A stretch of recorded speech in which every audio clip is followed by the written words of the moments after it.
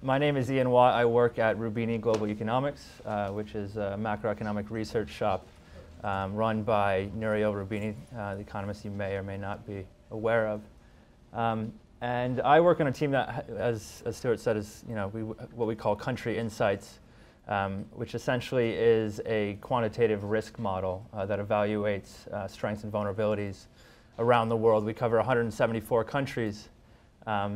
And we combine that with, actually, we have about 40 economists at RGE that evaluate kind of the 40 main economies and regions and asset classes around the world. So we essentially combine quantitative data with our qualitative understanding of policy moves coming down the pipeline. We then combine that information together with market prices to have kind of directional recommendations to our clients about markets around the world. So one thing that we've been trying to figure out how to do well actually is assess political risk. So when we were put in contact with the people at RavenPack, we were actually, and I personally was quite interested in figuring out how we could actually use this news data to measure in real time political risk. So our current model, this quantitative measurement is very much structural in nature. So we have a way of evaluating political risk by looking at things like government effectiveness, political rights, rule of law, indeed looking at data for crime, terrorism, refugee data. But that is very, by nature, slow-moving information. It moves on a quarterly basis at best, sometimes yearly basis, depending on the data sources that we're looking at. And it gives us a first-pass understanding of political vulnerabilities, but really isn't up to speed on things that are developing in real time. As was mentioned, Ukraine is an example. Thailand, obviously, there are a lot of issues regarding political rights there. So we tend to rely on our qualitative coverage to kind of supplement that structural model of political risk, which is interesting. We can kind of look at policy direction, so we'll have a view on what we think the election outcomes might be in Brazil this year. We can apply that to our understanding of political rights in Brazil. And then we can also incorporate views of market participants to kind of see essentially where we differ from the market. But the problem with that qualitative understanding, the kind of real-time qualitative understanding, is that it's idiosyncratic in nature. So it is very much based on the analyst who's covering Brazil for our company, who could, for good reason, could differ quite dramatically from other analysts at other companies. Or indeed could view political risk quite differently than other analysts within our own company. So essentially what we're looking to do with RavenPack is to provide a up-to-date real-time assessment of political risk around the world that is very much quantitative in nature, that kind of takes the analyst's idiosyncratic judgment out of it, but then also supplements these kind of structural measures that we already incorporate into our model. So to do that, essentially, and I should actually preface this by mentioning that this is a completely different package. The RavenPack data that we're using is actually quite different from the RavenPack data that's been presented previously. Those presentations were looking at equities packages. So we're not looking at equity data at all in this, actually. We're looking at their macro package, which I'm sure any of the representatives can give you a much better detailed description of what that means. But essentially, it's looking not at news data related to specific companies, but rather news data related to each country around the world. So we are extracting data from the database, the RavenPack database, that looks at politics in general. It's a very kind of high-level description of those news articles. Within the economics topic, so they have another topic, economics, we're looking at public finance information. We're basically assuming that public finance-related articles have an implication, an impact on political risk. And finally, looking within their kind of society measures, looking at civil unrest as a component of what we're describing as political risk. Obviously, there's a fair amount of subjectivity that's involved with selecting these three definitions of political risk. But for our initial purposes, these seem to be the ones that kind of adequately capture what we mean when we say political risk. So for the macro package, they do have the same kind of indicators that have been presented previously. So we do have an event sentiment for each piece of news that comes out for each country around the world. In addition to that, we have essentially a novelty factor. So if that's the first article being written about budget deficits in Italy, or if it's the 15th, so it gets a different weighting essentially. And then finally we have a type of article, so whether it's a hot news flash, if there's breaking news coming out of Thailand, versus just a standard news article or indeed a press release. And then finally we kind of we aggregate all of those factors together, essentially taking positive sentiment versus negative sentiment on the day for each article for each country, kind of modifying it by the novelty of that article, and then the type of article, and then we sum that together to get a daily political risk score for each country around the world. So obviously we don't want to just describe, if there's a huge news blast on a singular day, we need a way to kind of describe the salience, the decay of that salience over time. So we use just a very simplistic exponential decay function with a predetermined time constant. For the purposes of this experiment we looked at a number of different time windows, but we found the 60-day time window actually to be the strongest fit between essentially our qualitative understanding of what political risk was in the various countries that we assessed and the quantitative measure thereof. And then finally, once we get that kind of the daily score decayed over time, we then compute z-scores to allow us to kind of draw cross-country implications to compare the different countries. So we started with Italy. That was our initial spot because essentially our structural model, it didn't get Italy very well, actually. The institutions are quite strong in Italy. The political rights are strong. Voice and accountability is quite strong. Yet political risk in Italy is perhaps, at least during the crisis period, was perhaps one of the most important things to be able to measure. So what I did is I actually asked our Italian economist, Brunello Rosa, to actually sit down without knowing at all what I was doing with RavenPack, to actually sit down and essentially chart out on a scale from 0 to 5 the kind of peaks and troughs of political risk, which is what you see in these kind of step functions here from his perspective.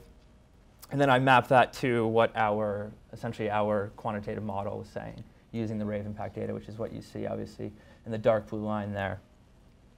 And you can see there's some interesting correlations at least in the initial period, and there's a very noticeable gap right in the middle.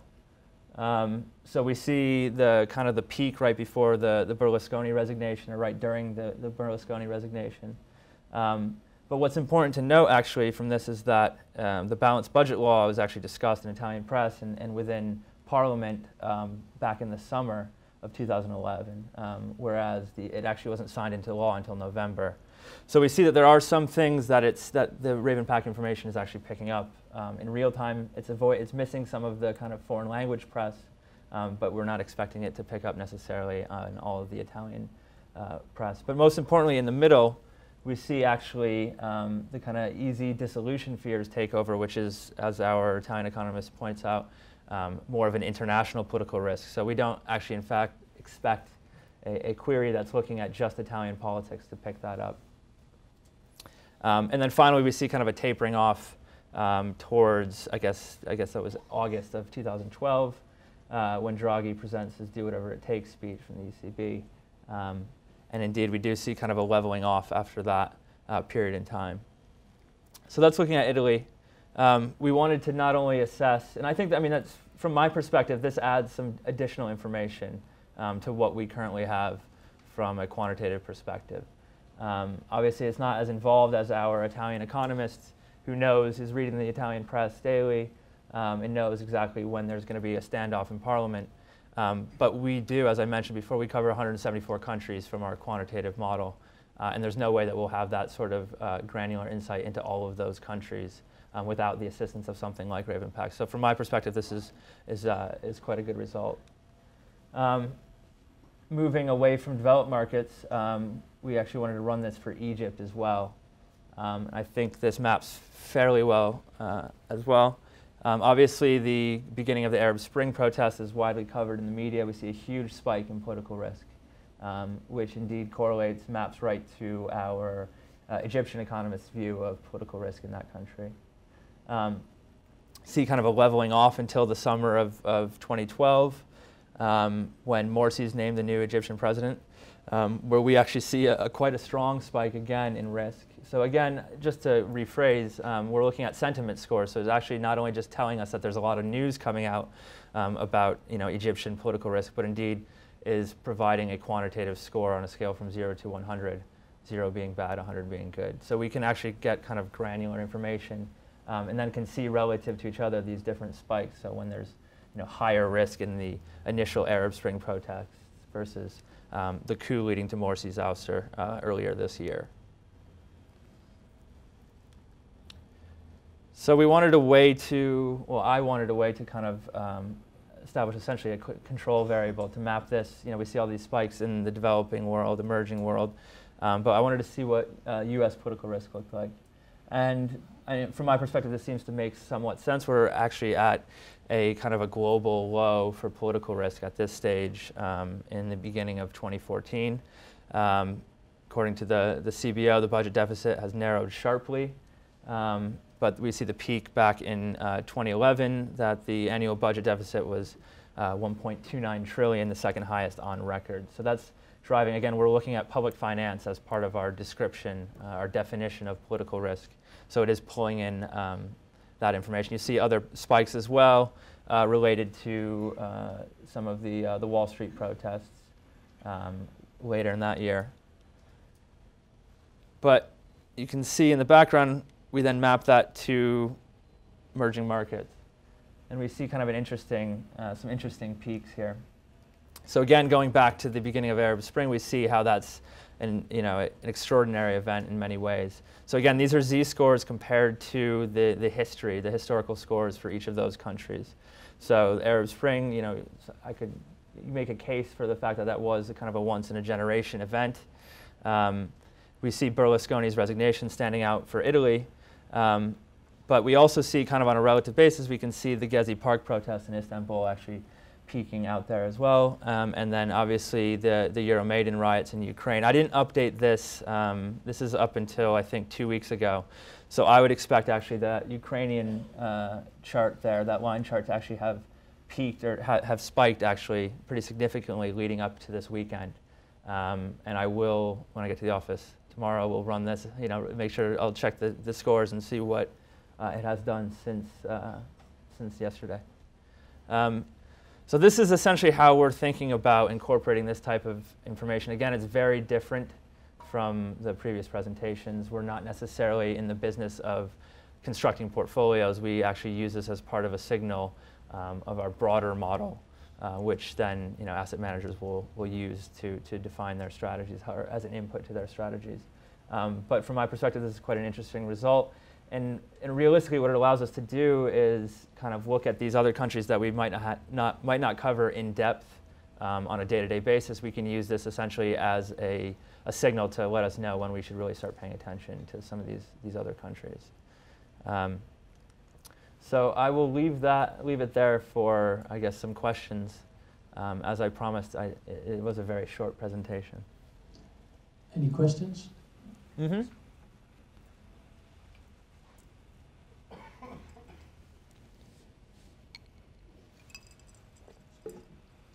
Hello.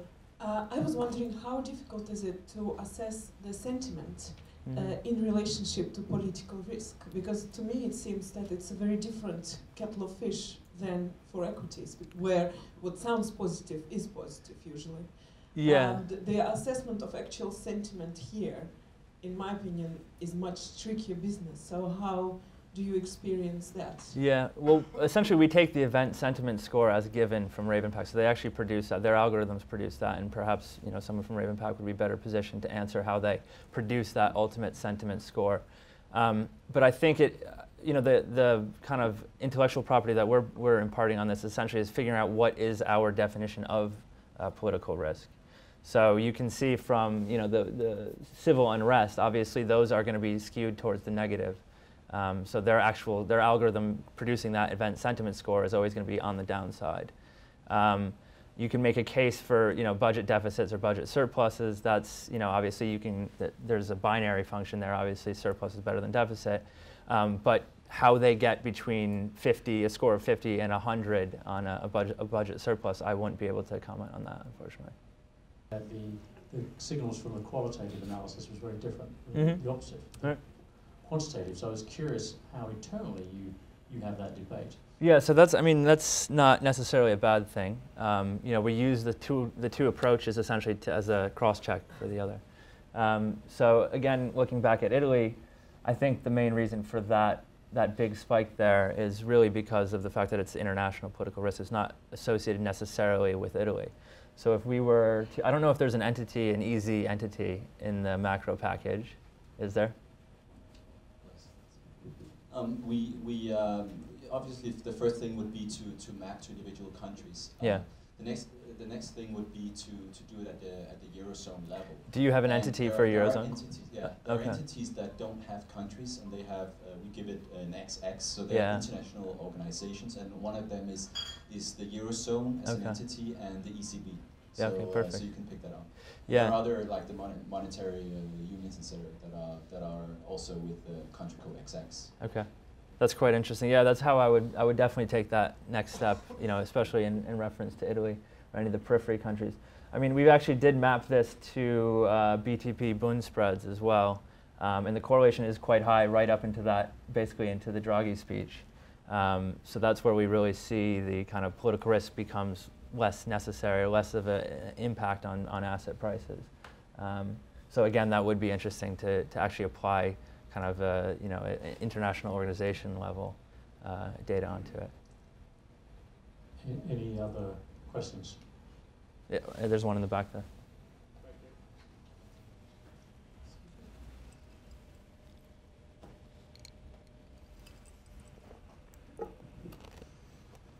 I was wondering, two questions actually.